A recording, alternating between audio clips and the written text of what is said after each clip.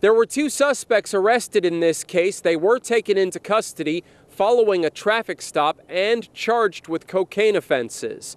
Police reportedly seized powdered cocaine, crack cocaine, and drug paraphernalia during a search of the suspect's vehicle.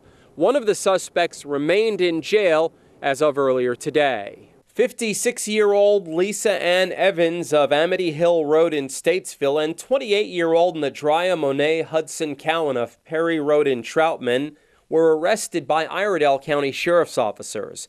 Both suspects are charged with felony possession of cocaine, along with misdemeanor counts of possession of drug paraphernalia and resisting a public officer.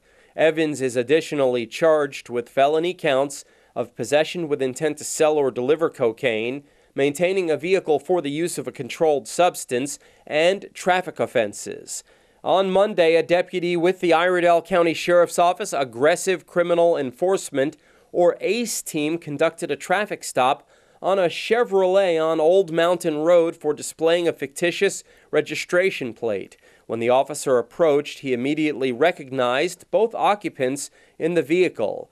The driver said her name was Gail Broom, and the passenger said her name was Mahogany. The officer knew the names given were false, and the real identity of the occupants were the suspects, Evans and Cowan.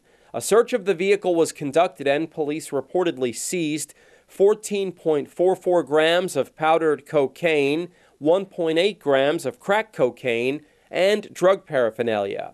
Evans and Cowan were arrested at the scene and were transported to the Iredell County Detention Center. Evans was initially jailed under no bond. As of earlier today, she was being held under a $100,000 secured bond. Cowan's bond was set at $3,500. She was not listed as an inmate in Iredell County as of earlier today.